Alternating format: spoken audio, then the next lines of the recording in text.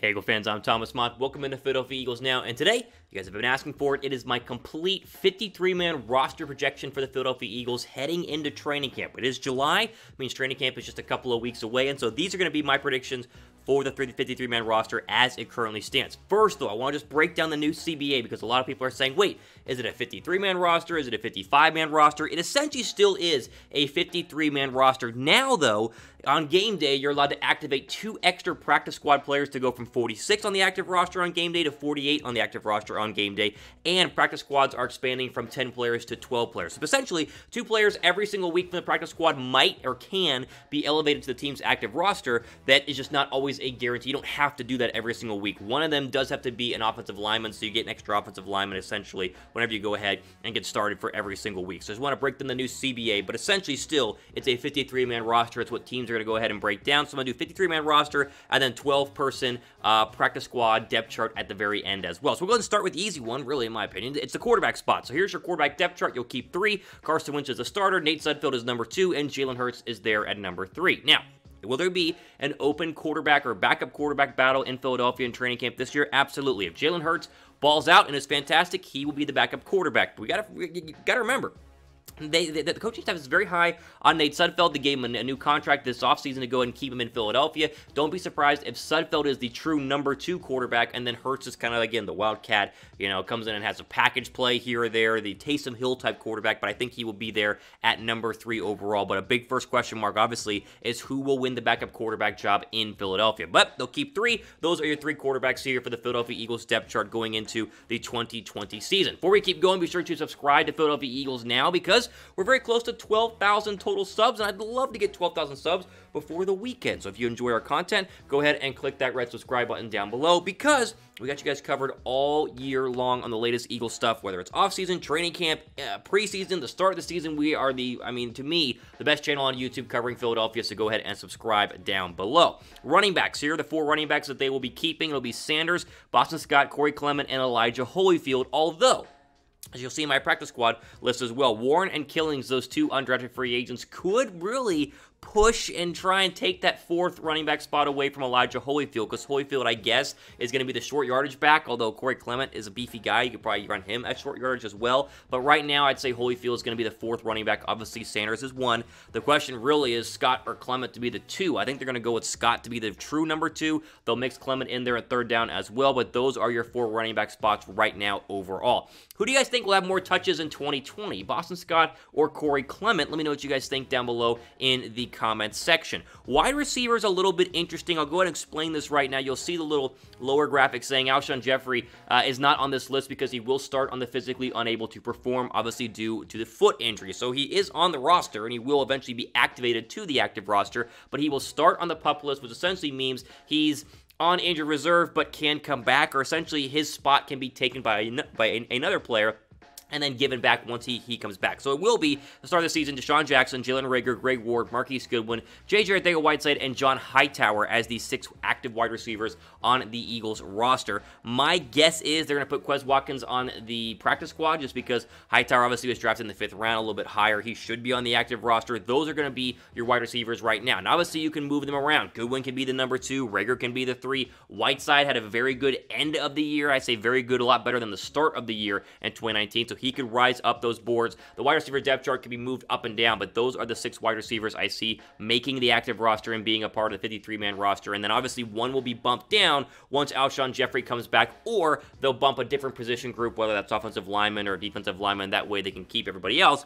and bring back Alshon Jeffrey at the same time. The real question is who plays a little bit more in the slot this year? Who has a better season in 2020? Is it the rookie Jalen Reagor, or is it the really Philly hometown, not hometown, but Philly hero, the practice squad hero story of Greg Ward? Let me know what you guys think right now with our betting weigh in terms of who has a better 2020 season, Jalen Reagor or Greg Ward.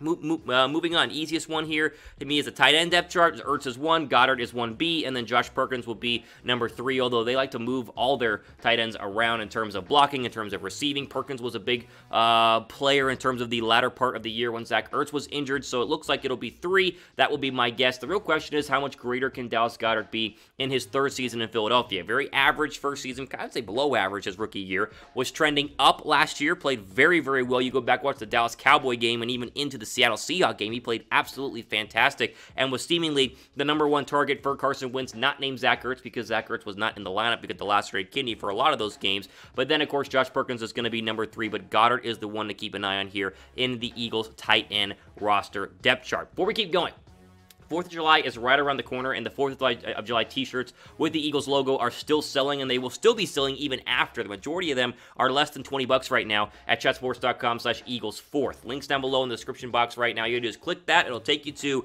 the t-shirts, the hoodies, the men's, the women's sizes, the blue, the red, the white. It's all fantastic for Independence Day and the weekend, and even beyond. You can wear it. You don't have to just wear it on 4th of July weekend. You could get it later and wear it for the rest of the summer. So chatsports.com/Eagles4th is the place to go ahead and pick that one up. Final bit here on the Eagles offense, the offensive line. A little interesting with Brandon Brooks obviously being placed on IR, so it creates an extra spot, so the Eagles can have even more offensive linemen. I think 10 total will make the active roster. Obviously, your starters are going to be Lane Johnson, Jason Kelce, Isaac Seumalo, and Andre Dillard. The question will be, who's that right guard? Is it Matt Pryor? Is it Jack Driscoll? Is it somebody else? We know the backups will obviously be Prince Tega Winogo, Herbig, obviously Jordan Maliata, I always mess up his last name, and then Sua Opeta as well will be probably the 10th offensive lineman on this depth chart. It's pretty self-explanatory in terms of where everybody fits. You know, Prince can be kind of a swing offensive tackle. He can start an offensive tackle if he needs to in terms of injuries, but your starting 5 are very obvious. The center will be Jason Kelce. Seumalo will be the left guard. It will probably be Matt Pryor, the right guard. Dillard plays left tackle, and Lane Johnson plays right tackle as well, because Brooks is on IR. There is no chance of Brandon Brooks coming back this season, as obviously whenever you tear the Achilles, it's a full 12+ months of recovery, so there's no chance of him coming back, so he's put on injury reserve, meaning his season is officially done. Okay, that's my projection for the Eagles offense. Will they have a top 10 offense? That's a question I've asked before, but I want to see what you guys think after seeing the depth chart. To me, it's a pretty darn good offense. Good O-line, a superstar potential at running back. You have some young guys at wide receiver, and a top 5 quarterback in the NFL in Carson Wentz. I say they will be a top 10 offense. If you agree, type 1 down below for yes. If you don't, and you are a hater or maybe a closet Cowboy fan, I don't know why you're watching this video, but type 2 down below for no. All right.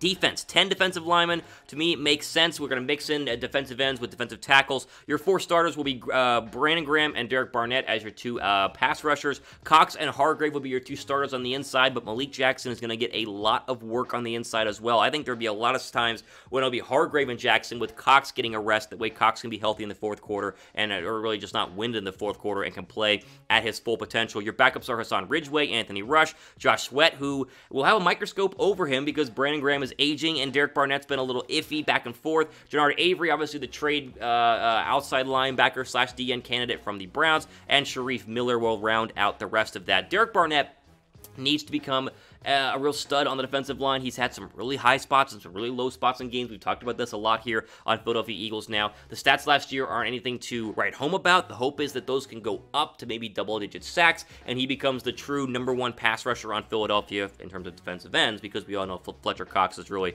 the best defensive lineman on the entire Eagles squad. But I see 10 defensive linemen right now for Philadelphia. The weakest depth chart, the weakest core on the Eagles, I've always said, is linebacker. They essentially did nothing to address the linebacker position this year, unless you, I guess, claim signing TJ Edwards counts, although I really don't. Nathan Gary will headline the group, even though, to me, he is not someone you want to be headlining your linebacking core. He'd be a nice additional piece, but I wish they would have gotten better linebackers. It'll be Gary, Edwards, and Duke Riley. You'll have Davion Taylor also make that list. They will have a couple, including the Stanford guy they drafted, the Temple guy, the linebacker that they drafted this year. He'll be on the practice squad, but obviously can move up. Bradley, I believe is his name. We'll have more on that in a little bit. But this is self-explanatory. We understand the linebacking core is weak. The Eagles have always, in my opinion, have had a weak linebacker core. Even the Super Bowl year was probably their better linebacker core in a very long time, and they ended up not re-signing Michael Kendricks, and then, of course, they let go of Nigel Bradham, and so this is what you're left with, and the hope is they can be a lot better than Thomas Mott of Philadelphia Eagles now says that they're going to be, because it's a little worrisome as you look at the Eagles depth chart. But to me, the rest of the Eagles' overall defense is great. Obviously, the D-line is good. We'll move over here to cornerback, and the cornerback position went from very, very meh, very, very average to, in my opinion, very, very good this year. Trading for Darius Slay, getting a true #1 shutdown cornerback, a top 5 cornerback in the National Football League is huge. He'll start, in my opinion, alongside Avonte Maddox, and then the real question will be, is it Sidney Jones or Nickell Roby-Coleman as the nickel cornerback? There are some people inside the Eagles organization I was reading who think Nickell Roby-Coleman is a top 5 nickel cornerback in the NFL. That's a little bold. You only paid him $1.3 million in the offseason, so he can't be that great. Cravon LeBlanc and Craig James obviously had playing time last year. LeBlanc was fantastic in the 2018 divisional round against the Saints. He had the interception against Drew Brees, the very first pass of the game, and so he can also mix in there at the slot spot. But I think your starters are Slay and Maddox, and it'll probably either be Coleman or Jones as your nickel guy, depending on if Sidney Jones is as good as Sidney Jones keep telling us he is going to be this off-season. Maddox is my starter, though, at cornerback slot #2.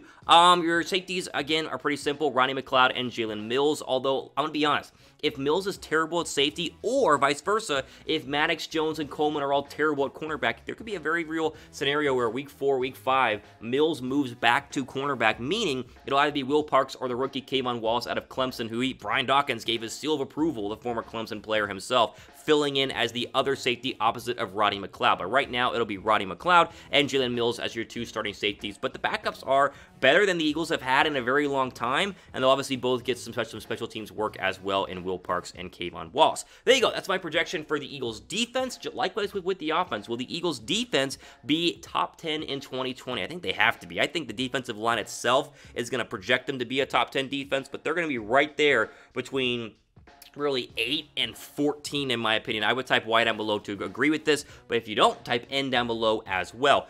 Quickly, special teams is easy. It'll be Elliott as your kicker, Cameron Johnston as your punter, and Rick Lovato, obviously, as your long snapper. Jake Elliott, to me, has been one of the most consistent kickers in the entire National Football League the past couple of years. Huge during the Super Bowl run. Struggled late last year. Look back at the Cowboy game. Missed some 50-plus yarders, but he's fantastic. Good to have him there as well. Before I give you my practice squad projections, give me a name of one Eagle you want to be on the practice squad, or anyone you want to be on the practice squad, maybe an undrafted free agent sitting out there in, undrafted free agent land. Let me know who you guys want on the practice squad. The big names here, as we'll flash through these, are Warren and Killings are obviously the 2 running backs who, like I said, can push Elijah Holyfield to be the #4 running back on the active roster. I think both Warren and Killings will see some active roster playing time at some point this year. Quez Watkins is, of course, the late-round wide receiver. He's tall, he's fast. I think he'll see some playing time as well, but I'd probably start out on the practice squad unless he, balls out in training camp and in the preseason.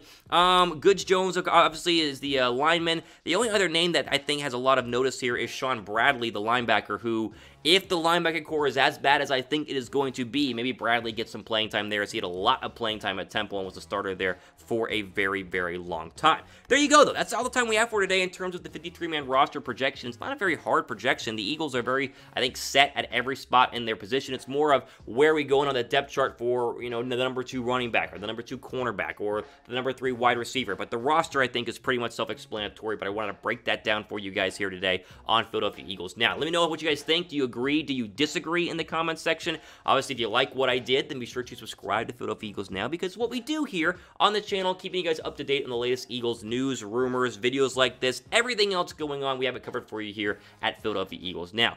For all time we have for today, for Chat Sports, I'm Thomas Mott, signing off for the rest of your day.